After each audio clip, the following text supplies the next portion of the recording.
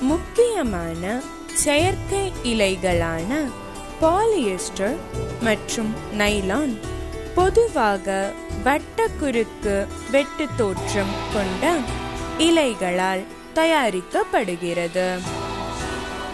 நீளவாக்கிலுள்ள தோற்றம் மற்றும் குறுக்கு வெட்டு தோற்றம் ஆகியவை முக்கிய அம்சங்கள் தன்மைகள் இல்லாமல் காணப்படுவதால் அவைகள் இலையினை கண்டறிவதற்கு அதிக உதவிகரமாக இருப்பதில்லை. இருந்தாலும் வட்ட வடிவமற்ற குறுக்கு வெட்டு தோற்றம் கொண்ட இலைகள் ட்ரைலோபல், முக்கோணம், எண்கோணம் சிறிய அளவில் உற்பத்தி செய்யப்படுகிறது என்பதை முக்கியமாக குறிப்பிட வேண்டும். பல வகை இலைகளின் நீளவாக்கிலுள்ள தோற்றம் மற்றும் குறுக்கு வெட்டு தோற்றம் ஆகியவற்றை பரிசோதனை செய்து ஒப்பிட்டு பார்த்து அவைகளை தொகுத்து அட்டவணையில் அளிக்கப்பட்டுள்ளது. இப்பொழுது உங்களுக்கு காட்டப்படும் அட்டவணையில் இருப்பது சில பொதுவான இலைகளின் மைக்ரோஸ்கோப் தோற்றம். லுமென் ஒழுங்கற்ற துவாரம் மத்தியில் செல்கிறது. குறுக்கு வெட்டு தோற்றத்திற்காக வெட்டும் பொழுது சில நேரங்களில் மூடிவிடுகிறது. எரியச் செய்த பரிசோதனைகள் இலைகள் இரசாயன தன்மையில் மாறுபட்டிருப்பதால் அவைகளை எரியச் செய்கையில் ஏற்படும் சிறப்பு இயல்புகளிலிருந்து எந்த இலை என்பதை கண்டறியலாம். எரியச் செய்த பரிசோதனை மேற்கொள்வதற்கு மற்ற பரிசோதனைகளை விட மிகவும் எளிதானதாகும். இந்த பரிசோதனை மேற்கொள்வதற்கு தீஜ்வாழை வேண்டும் மற்றும் ஏற்படும் சிறப்பு இயல்புகளை ஆராய்ந்து அறிந்து குறித்துக் கொள்ள ஒருவர் வேண்டும். பரிசோதனையின் பொழுது தீஜ்வாழையினை நெருங்குகிற சமயத்தில் தீஜ்வாழையின் உள்ளே எரியும் தன்மைகள், தீஜ்வாழையிலிருந்து நீக்கும் பொழுது வெளியாகும் வாசனை பற்றி, இலை எரிந்து முடிந்த பிறகு கிடைக்கும் மிச்சம் ஆகியவற்றை ஆராய்ந்து அறிய வேண்டும். சில பொதுவான இலைகளின் எரியும் தன்மை குறித்து ஆராய்ந்து அறிந்து அவைகள் தொகுக்கப்பட்டு அட்டவணையில் அளிக்கப்பட்டுள்ளது. இப்பொழுது உங்களுக்கு காண்பிக்கப்படும் அட்டவணையில் இருப்பது பொதுவான இலைகளின் எரியும் தன்மைகள். கரையச் செய்த பரிசோதனைகள் இலைகளை சில குறிப்பிட்ட இரசாயன கரையச் செய்த பரிசோதனைகள் இலைகளை சில குறிப்பிட்ட இரசாயன கரணியில் அமிலம், காரம், ஆல்கலி, வெண்மையாக்கும் கரணி, கரைசல் கரைக்கும் பொழுது ஒரு குறிப்பிட்ட வகை குணங்களை கண்டறிய முடிகிறது. ஒரு குறிப்பிட்ட இலையாக இல்லாமல் இருந்தாலும் ஒரு பொதுவான குழுவினுடைய தன்மைகளை அறிய முடிகிறது. கரைசல் பரிசோதனையின் முடிவுகளை மைக்ரோஸ்கோபிக் மற்றும் எரியச் செய்த பரிசோதனை ஆகிய இரண்டின் முடிவுகளுடன் சேர்த்து பார்க்கும் பொழுது மிக அதிக இனங்களில் இலையினை கண்டறிய முடிகிறது. கரைசலில் கரையச் செய்த பரிசோதனை செய்வதற்கு வித்தியாசமான திட்டங்கள் உள்ளன.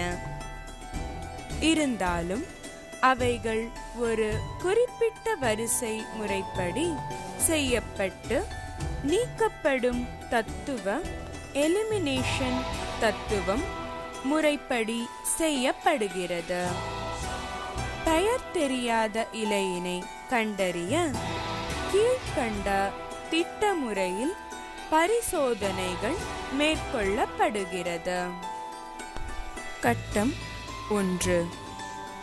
இலையின் மாதிரியினை 0.25 முதல் 0.50% சோடியம் ஹைப்போகுளோரைட் கரைசலில் வைத்திருக்க வேண்டும்.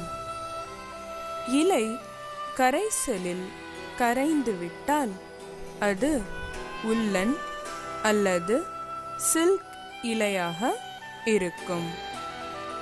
பிறகு உள்ளன் இலையா அல்லது சில்க் இலையா என கண்டறிவதற்கு குளிர்ந்த 70% சல்ஃபியூரிக் ஆசிட் கந்தக அமிலத்தில் இலையினை கரையச் செய்தால், கரைந்து விட்டால் அது சில்க் இலை எனவும், கரையவில்லை எனில் உள்ளன் இலை எனவும் தெரிந்து கொள்ளலாம்.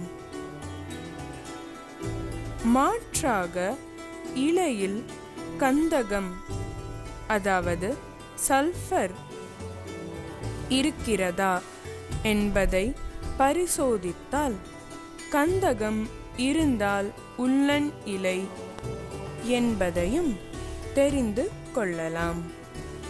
ஏனெனில் உள்ளனில் கந்தகம் உள்ளது. இலையானது சோடியம் ஹைப்போகுளோரைட் கரைசலில் கரையாவிடில் இரண்டாவது கட்ட சோதனை மேற்கொள்ளலாம்.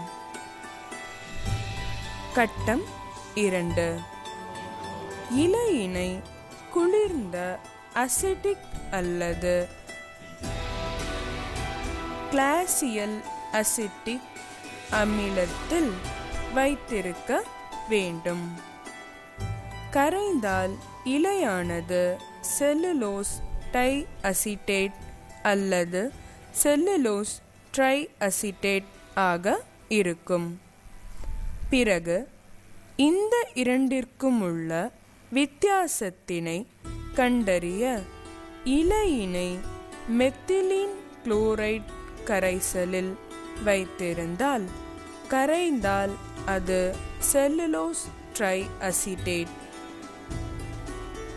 இலையானது அசிட்டிக் அல்லது கிளாசியல் அசிட்டிக் அமிலத்தில் கரையாவிடில் மூன்றாவது கட்ட சோதனை மேற்கொள்ளலாம். கட்டம் 3. இலையினை குளிர்ந்த பார்மிக் அமிலத்தில் வைத்திருக்க வேண்டும். தேவைப்பட்டால் வெப்பப்படுத்தலாம்.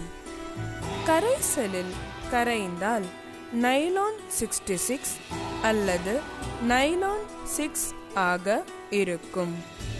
பிறகு இந்த இரண்டிற்கும் உள்ள வித்தியாசத்தினை கண்டறிய இலையினை கொதிக்கும் டைமெத்தில் பார்மமைட் அதாவது DMF இல் வைத்திருந்தால், கரைந்தால் அது நைலான் 6, கரையாவிடில் நைலான் 66.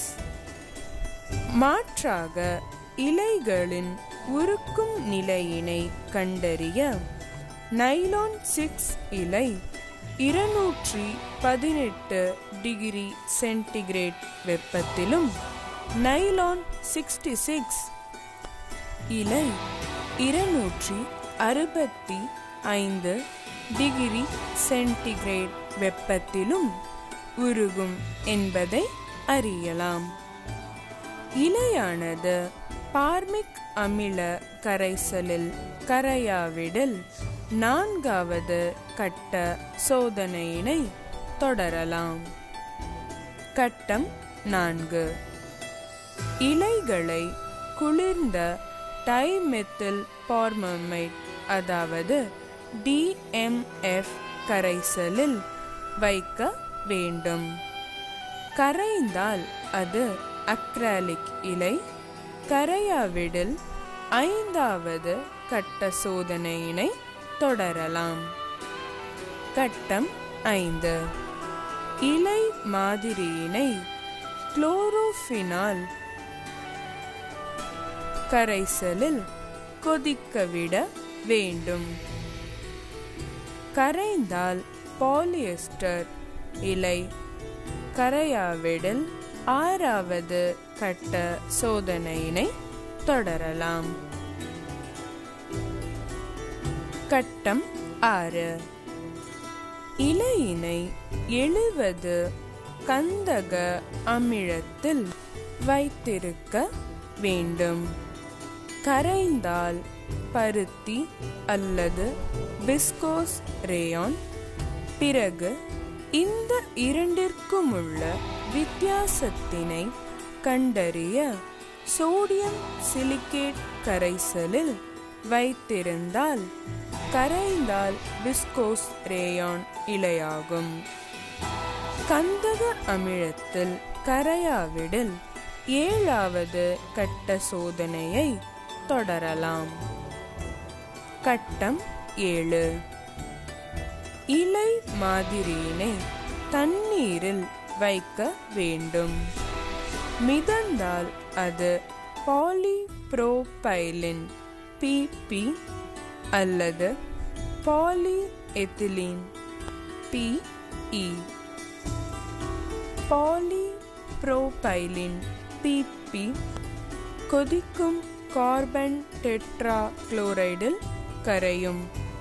பாலிஎத்திலின் PE கொதிக்கும் சைலாலில் கரையும். அடியில் கொடுக்கப்பட்டுள்ள சில கூடுதல் பரிசோதனைகள் செய்து இலையினை மேலும் உறுதிப்படுத்தலாம். 1. நைலான் 66 மற்றும் நைலான் 6 85% பார்மிக் அமிலம் மற்றும் கிரிசாலில் கரையும். 2.